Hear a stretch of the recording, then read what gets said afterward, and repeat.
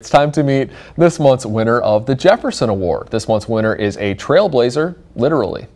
What this used to be is just a slippery path that when it gets muddy would be extremely difficult to navigate. Meet Tom Kolb, this month's winner of the Jefferson Award. For about 8 years now, Tom has been volunteering to help create and maintain trails, just like this one at Urban Park in Chippewa Falls. Especially over this last year, as extreme as the winter was, we had a lot of downed trees and a lot of damage to the trails. We get out there in the middle part of April just to do a lot of cleanup. We build new trail from time to time if we have reroutes. Shorter trails like this make the beauty of nature here in the Chippewa Valley more accessible to everyone. But this trail was just something Tom and other volunteers assisted Urban Park with. The heart and soul of his volunteer efforts zero in on the Ice Age Trail. Our daughter and her husband, who live in Chippewa Falls, invited us out on a hike up by the Obie Center, and that's when we found out about the Ice Age Trail. It was love at first hike. The more we found out about it, we go, wow, this is really a cool thing.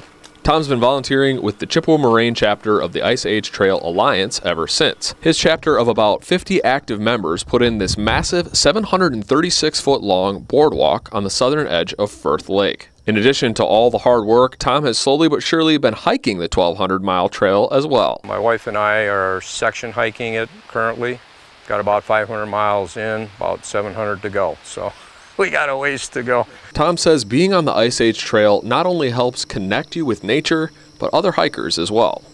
One of those hikers is Scott Tome. It does really kind of capture a lot of the different parts of Wisconsin, getting a chance to hike along lakes and rivers and streams and open fields and hills and forests and farmland and urban areas too. Scott is also section hiking the Ice Age Trail. He says he's at 550 miles so far. And it is pretty remarkable the amount of effort they put into it. Just when you're hiking the trail and you think about how long it takes to hike just a single mile, you think about how long it took to kind of clear that mile of path and to do the stonework and put down boardwalks and bridges. According to the Alliance, over 70,000 volunteer hours goes into the trail each and every year. The dedication is absolutely there, even though it's hard work, and most of the volunteers are retired people.